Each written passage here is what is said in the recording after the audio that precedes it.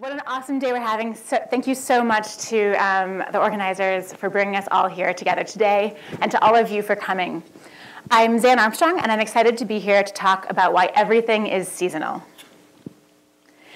And when I say everything is seasonal, I mean not quite everything. Everything related to change over time. But that's still a lot of things. Consider so many of the dashboards you've made, seen, or been recruited to make. Consider all of the times that you've wanted to know if a metric is going up or down, or if some event had an impact. My main point today is that if your data includes any sort of change over time, you should take seasonality into account. And I want to start by telling a story. Imagine that it's summer and you just got a new job. You're so psyched. The only downside is that there's a commute. But it really doesn't seem so bad. And at first, it's not. Fast forward a few months to early November, and this is your life. A world filled with red taillights, misery, road rage. How could traffic have gotten so much worse so quickly? Is it going to go on like this forever? Maybe. Or maybe it's just November. Consider that the number of commuters influences the amount of traffic there is. So if everybody takes a 1-week summer vacation during the 10 weeks of summer, and almost nobody takes a vacation in early November, right before the holidays, that's 10% fewer commuters per week on the road. So the goal of the story is to get you in the mindset of assuming that your metric has seasonality, and in particular to cover this fact, to consider that the seasonality of causal factors could matter. And this is going to be the first of 6 points I'm going to discuss today about different ways you should think about seasonality and different ways that it could trip you up. So it's not just about the traffic, but it's about the factors that contribute to the traffic, like the number of commuters. And it's not just about the number of commuters, but the factors that contribute to that and the seasonality of those factors, like the percent of people who are on vacation at any given time. But first, I want to talk a little bit about what is seasonality. Seasonality are patterns that repeat over known fixed periods of time. And the most obvious of these, of course, are the seasons. And of course, also the time of day. In San Francisco weather, people say that we don't have seasons. Looking at this 2 years of data, we actually do. Look at that, 2 years, like repeating patterns. We have seasons. But perhaps the more obvious type of season that we have is our famous fog. So when you zoom in to look at our weather data at a 3-month interval, and you can see those hourly data peaks and see those those days standing out, you can see that we actually get a good portion of our annual temperature variation every single day. But it's not just about weather, and it's not just about seasonality in time series that aren't growing or shrinking. While we're familiar with these annual temperature seasonalities in our own hometowns, there's other natural factors that have even more predictable and regular patterns. In Mauna Loa, Hawaii, they've been measuring parts per million of CO2 in the atmosphere since the early 1970s. And here's that data. Along the x-axis, we have every day from late 1974 to the end of 2014. And on the y-axis, we have the CO2 parts per million. And there's 2 things that jump out in this graph. Of course, the increase over time that we've been seeing throughout this time period, and the repeating annual increase and decrease that we have year in and year out. There's a strong seasonality to the CO2 in our atmosphere. Let's talk about a third type of data, births. Something that we don't think of as having seasonality. Babies come when they come in the middle of the night, they come in the afternoon, they come after 2 hours of labor, and they come after 20, right? In fact, baby data actually illustrates 3 types of seasonality: day of week, week of year, and hour of day. So let's take a look at the data. Here we have the number of babies born in the United States from 1969 to 1988, every single day. And it's kind of a mess, so let's zoom in and see what we can find. So we'll zoom in on just 1 year of data. We're looking at 1985. Some of you in this room might be represented somewhere in this data set. And we start to see that there's some sort of repeating pattern here. So let's zoom in a little bit further to the summer. And we start to see that there's these weekend dips, and in between it's higher. Weekend, weekend, weekend, weekend. And you might notice that one of these weeks looks a little bit different than the rest. This one right here. It's the first week of July, July 4th. Looks a lot more like a weekend than a weekday. So now we can zoom back out to our full data set of this period. And now we've aggregated by week, because we've recognized the day of week pattern, and now we can aggregate by week. And a second pattern starts to emerge. We can zoom in on the last 4 years, this time period, and again see a repeating pattern over a fixed period. The up from the early part of the year through the end of September, and then a decline. Up, decline, and that repeats. So in addition to having a strong day-of-week seasonality, we also see a week-of-year pattern as well. Now let's look at the minutes of the day. So this is a different data set. This is babies born in 2014 based on what minute they were born. So every single point on this data set is the number of babies born at a particular time on a Saturday. So there were 384 babies born during 2014 at 9:31 a.m. on Saturdays. And we can look at the Saturday data, and we see some pattern here. There's an increase in the morning, and there's some pattern there. So let's look at another day, just for fun. How about Mondays? Same, right? Totally the same. Let's look at all 7 days. So we have Monday, Tuesday, Wednesday, Thursday, and Friday in the brown, and Saturday and Sunday in the blue. And this is babies being born, totally a natural process. With peaks at 8 o'clock in the morning on weekdays, 12:45 p.m., and at 5:30 right before the end of the workday. So I was going to stop here, but I thought you might want to explore a little bit more. Let's look at 2 of the ways that we can influence when a baby is born: C-sections and inductions. Babies born by C-section? Not that many in the middle of the night, and a lot at 8 a.m. Babies born that were induced? Not that many in the morning, a lot more in that noon to 6 p.m. period. And neither C-section nor induced. And so we still have a bit of an hour of day, minute of day, a subtle pattern here that doesn't vary by day of week. So these baby data sets illustrated 3 types of seasonality that I want to discuss today: day of week, week of year, and minute and hour of day. And of course, 2 of these are very much natural cycles that our human behavior is also very closely tied to. And day of week is totally a human construct that we've made up, but it drives so much of our collective behavior. You might be wondering, what about monthly? And it's super common to see data aggregated to the month. So many of our open data sets aggregate data to the month and are published at that level. And I want to talk about why that might not be such a good idea. So let's say that I own a restaurant. It's a great little neighborhood place. People love it when I open up the outdoor seating in the summer. Friday and Saturday nights are quite popular, as is my famous weekend brunch with mimosas. And of course, I'm closed on Mondays because I've got to do data visualization sometime. So let's make up some data for this hypothetical awesome restaurant that I own. $4,000 per day in revenue makes for a pretty darn boring line chart, which is $4,000 every day all the way across since 2013 to now. So let's build in a little bit of growth. We've got some inflation I have to deal with, like maybe I'm getting a little bit more popular. So we'll bring in 1.6% year-over-year growth. So now I got a little bit of a slant to that line. Bring in some real numbers here. You might be surprised that I'm comparing January 10th to January 11th. That's because I really want to compare Fridays to Fridays. And right now, that isn't so important, but it'll be a lot more important when we bring in some more patterns. And now we can look at a growth chart. So daily year-over-year growth, again, pretty darn boring with 1.6% year-over-year growth every single day. Very nice and steady bar chart. So let's bring in some week-of-year seasonality. I mentioned that I opened up my patio in the summer. So let's just assume that when I have more seating, I make more money. When I have less seating, I make less money. So a little under 4,000 on the winter days up through the spring, a little more than 4,000 when I open up my patio. Again, the daily year-on-year growth is still pretty boring because it's still 1.6% because we're comparing summer to summer and winter to winter and assuming that I open up my patio on the same appropriate day. And let's bring in some day-of-week seasonality. And here we go, but it's kind of a mess, so let's drill in to see what's there.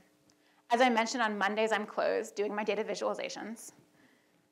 And I got my really big weekends with that big Friday dinner, a Friday brunch, or Saturday brunch, Saturday dinner, and a big Sunday brunch with mimosas. So here we can zoom back out to the daily revenue. The growth is still boring because I'm still comparing apples to apples. So now I have a nice time series. I've got some baseline revenue, year-on-year growth, 2 types of seasonal patterns that seem quite plausible. Let's aggregate by week and see what this looks like. And it's almost the same. Get a little bit of an angle because some of those days might be before and after I open up the patio. The weekly growth, still equally boring. We're still comparing to the previous year. And we're comparing 364 days back, so week to week. If I add in, if there was a 5% bump in March and April, I can see that in the chart. It stands out really clearly. Let's aggregate now by month. Here is our nice, clean data set. We can still see some of the signal. The summer is a little bit bigger, and the winter's a little bit smaller, but it looks like there's so much going on here. And especially when we bring in those growth metrics, it looks like there's a lot happening. A lot of variation in this data set from month to month, because we have some months where I had negative 5% growth, other months where I had almost 10% positive growth.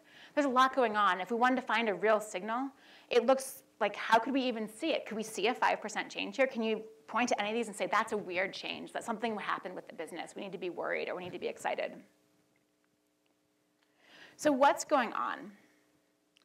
Of course, we have the factor that months have a different number of days, but they also have a different set of days per year. So in April 2014, April had 4 full weeks, 28 days, and then 2 bonus days to get to the full 30 days of April. And those 2 bonus days were a Tuesday and a Wednesday in 2014. Moving to 2015, we have 365 days in a year, 1 more than a factor of 7. So we shift our month 1 day forward in the week. So now those 2 bonus days that don't fall into a nice, happy week are a Wednesday and a Thursday. So effectively, now we have a Wednesday and Thursday, where the previous year we had a Tuesday and a Wednesday. April 2016 is particularly interesting because now we're on a leap year, so we move forward 2 days. And it just so happens that when we move forward 2 days, we fall into the weekend. We get those big extra revenue days. So in April 2016, it's going to have more money in it just because the days of week that are bonus are ones where we make a lot more money. It doesn't mean the business is growing or that I did better in April 2016 than I did in April 2015. It just means that I get 5 weekends to count instead of 4. And this can have, and I think it's easy to be like, oh yeah, that's true, that's true, that's true. How much of an effect could that really have? We see here that it can change our data from one that is very simple and easy to read, where we can easily see change, to one where it looks like there's so much more happening when nothing really is. And this is a really simple time series. We have growth, consistent day of week pattern, consistent week of year, no random variation, no variation due to weather, no holidays, no decreases due to a bad review, no short or long-term variation due to marketing campaigns, good press, or a new chef. No change in trend, day of week seasonality or week of year seasonality. And yet we looked like there was so much more going on in our monthly data, and it would have hidden, if there was a true signal there that we needed to recognize and act upon and make decisions about, that would have been hidden unless we were doing more than a 10% change, which on a business that has 1%, 2%, 3% margins, to get a signal that you could see is huge. So monthly aggregation is inherently a bad idea, unless the data is inherently monthly. You can imagine that if I was analyzing rent checks instead, maybe I was a landowner and I had a lot of rent, and people were paying me at the end of the month. I don't necessarily care if they pay me on the 29th, 30th, or 31st. I might care a lot if they pay me or don't pay me in that month. So in that case, a month would be totally appropriate. But in so many of our data sets, our behavior is so much more tied to day of week than to month of year, that in most cases, I would look to day of week first and look at aggregating by weeks instead of months. But the main takeaway point is to aggregate to time periods that make sense for your data. We also saw that daily data can be hard to interpret and that year-on-year growth of minus 364 days can help us. That's only if we actually do minus 364 days. If we do minus 365 or 366, suddenly we're purposely comparing Mondays to Sundays and different days of the week. And here that gives us weird zeros and infinities and an impossible chart to read. And this might seem obvious at this point in the talk, but major tools like Google Analytics default to comparing previous year to preparing the calendar year, presumably because that's what people expect. The good news is that it's easy to change it, and you can just change it right in the tool in this case. So in general, compare apples to apples. If you're calculating daily or weekly year-over-year growth, compare 364 days back. So we've seen how to aggregate seasonality away. But sometimes seasonality is the story that you actually want to tell. It's where the most important insight is. It's where the seed, the kernel, the thing that you're looking for is, in a way that can actually save lives. And we saw that with the baby data set. Looking at the minute of the day by day of the week was actually really informative, and we learned something, and we saw something new that we wouldn't have seen if we just looked at the total number of babies per day. This is also true of a 1985 study on deaths due to tractor accidents that a friend who studied nursing told me about, because it's still used today to illustrate to medical students and nursing students the potential impact of analyzing seasonality in your data, and that you can actually save lives if you look at the data at this granularity. And this study was looking at tractor accidents in Georgia, fatalities, and they looked at deaths by month, location, hour, and age. And in month, you can see there's two main peaks. These are during the planting and harvesting season when there's more tractor usage. And there's also, in the deaths by hour, a few peaks that stand out. The 11 a.m. to noon peak right before lunch, higher values in the afternoon than the morning, and that 4 p.m. to 5 p.m. peak. And knowing this actually could change the recommendations that people made about when you use your tractors and various safety recommendations and actually save lives. The point I want to talk about next is to account for seasonality when you're estimating the impact of an event or doing causal analysis or trying to do causal analysis as close as you can. There's a lot of things that can disrupt a time series, things that are expected like holidays, sales, events, things that are unexpected but common like weather, things that are unexpected and uncommon like natural disasters, terrorism, death of a CEO, mergers. And we often want to know what the effect is, short or long term. Let's look at some data. In September 2011, the month of 9/11, gun sales increased by 28% compared to the August, the month before. And I realize I just told you not to use monthly data, and now I'm using monthly data. Sometimes it's what you have available, and it's the best you can do. Hopefully you have a chance to test and see if day of week is a big effect or not. The restaurant business is one that typically exacerbates that. But we'll do months because it's what we've got. In January 2013, this is Obama's second inauguration. It was the month after Sandy Hook. Gun sales dropped by 21%. In February 2011, when nothing special happened, gun sales increased by 21% compared to the previous month. So let's look at the time series and see what we see. Here are those 3 points plotted on the time series. And we can see that there is an annual pattern that we can recognize. So we don't know, just by looking at the previous month, it's hard to tell if that's a true impact or if that's just the normal variation based on seasonality. So if we look at something like this, and we know that we should deal with seasonality, what can we do to take it into account? One thing we can do is what the New York Times did. And I should say that this data came from Gregor Eisch and Josh Keller in this amazing analysis. One, they both were able to, they both created the data set based on federal background checks, and two, created a fantastic analysis where they started with this view, which is what we were just looking at with a lot more annotation. And then they showed you the deseasonalization of it. So here it is with the seasonality, and here it is after you calculate and remove the seasonality from the data set. And now it's so much more clear that you can see the overall kind of trend over time and these big points of unusual gun sales. One of the best parts was not only did they do an amazing, fantastic article, and I encourage you to read this, the rest of the article is also great, but Gregor also has a blog driven by data where he posted his analysis and including the link to GitHub that had the R script so I could see exactly which method he was using. He was using the X13 ARIMA seats method, which is a great method. It's in the seasonal package. Yay R, go check it out. But how do we do this? So they use that method. If you're counting for seasonality, the poor man's version of seasonality is dealing with year-on-year growth. It can be a great tool for seeing, is this year different than last year? If you want to isolate the seasonal component, as they did, there's two major methods, decomposing with STL or deseasonalizing with the census method.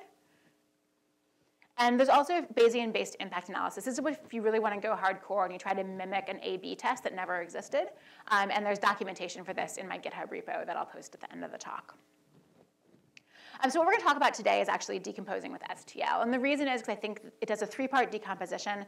It's additive, and it's a really nice for illustrating ways to think about the time series analysis. If you actually want to do an analysis, I would look at both methods and decide what makes the most sense for you. There's also a lot of different parameter choices with these methods as well. So there's three parts, long-term trend and month-of-year seasonality. and disruptions. So here's our time series. And here's the other three parts: the long-term trend, the annual seasonality, and the remainder. So these three parts, this is an additive method, so we can actually add these numbers together. And when you add the values for each of these in a column, you get that original time series. You don't necessarily want additive necessarily in analysis, but it's really nice for illustration. And it's a really good place to start. So let's look at these. Long-term trend, we can kind of eyeball it. We see that there's some decline, there's an increase, and then a steeper increase. And then we can do it with math. And we can see that purple long-term trend overlaid on the original graph, as well as removing the trend and seeing what's left. And looking at a long-term trend, it lets us ask questions like, how have gun sales changed over the last 15 years in general? Then we can look at month seasonality, and to isolate this, I've blocked out a bunch of the charts so you can really focus on these even years and see, and see what's going on. And I've also overlaid all the years, all 15 years on a single chart. The lighter green is older and the darker green is newer. So there's been a little bit of seasonal drift. We can see this kind of like higher February and March, lower May, June, July, and then increasing into the end of the year. And here it is with that isolated in the green and top. And as I said, this method allows, both this and the census method, allows some drift in the seasonality over time. And we can see that there's actually, that component's been changing. We're getting a second peak. And that might actually be a really interesting question to ask. Why is the seasonality of gun sales changing? Are there different types of sales at different times of year? What's going on? And then we can see it without seasonality, which is akin to what they did in the New York Times, and really isolates, lets you see that trend without this extra layer. So both sides of it, both the seasonality and without the seasonality, are interesting and let us ask questions like, during which months are the most guns sold and the least, is this changing? That brings us to remainder disruptions and irregular one-off events. And we can kind of eyeball these and see that this looks a little funny, and so does that, and that looks really funny. And again, in the end of 2016, that looks pretty funny. But it helps a lot when we can isolate it mathematically and see our time series without the remainder and see these one-off events isolated and get to see how big they were. And if you're doing forecasting, you actually want to forecast off of the without the remainder, forecast off the long-term trend and the seasonality, because these are unpredictable events, presumably. And so you want to be able to assume a baseline. And this lets us ask questions like, when did gun sales spike or dip unusually, and by how much? Notice, interestingly, that they almost never dip. All these one-off events are spikes in this particular data set. And we can see this overlaid in our original data set and see, in fact, that January is part of a 2-month spike, a 3-month spike. September 11th was part of a smaller spike that we probably thought of at the time as a really big deal, and it's much smaller compared to some of the more recent disruptions. And February 2011 was just life as usual. Here's those decomposed time series one more time.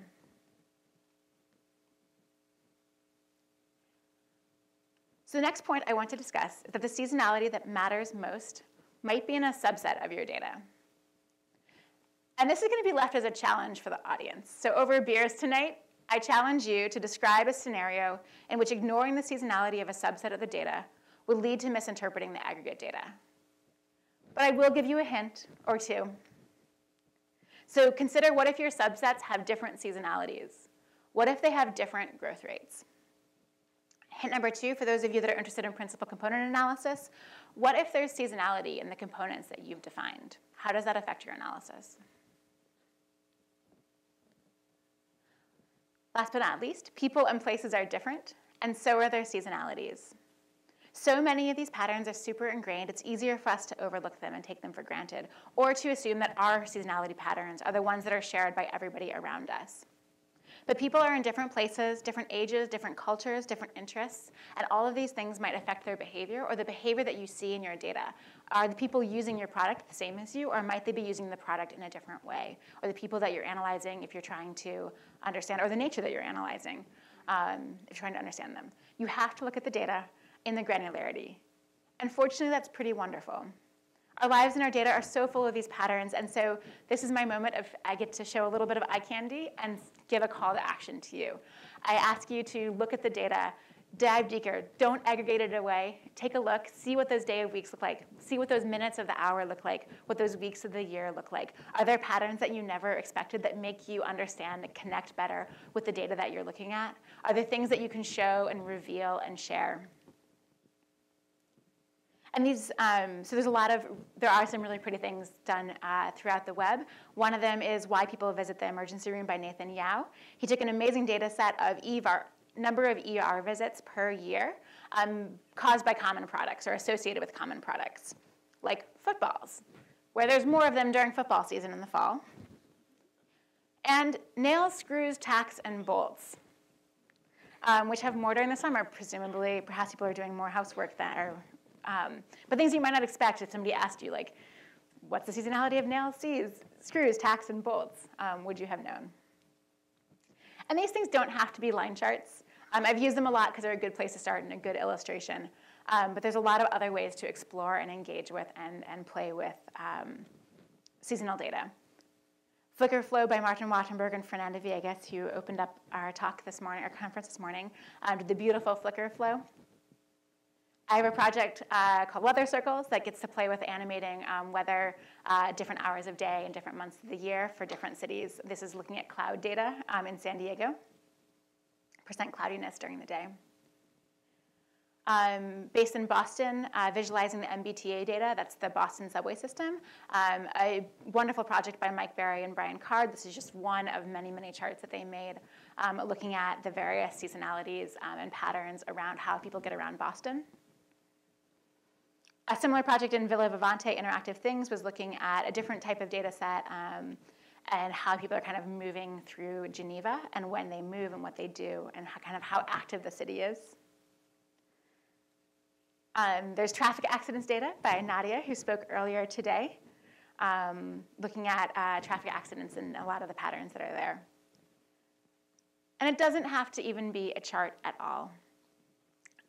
From Georgia and Stephanie's postcard project that many of you might have seen. These are the doors. These are all the doors that Georgia opened in a week.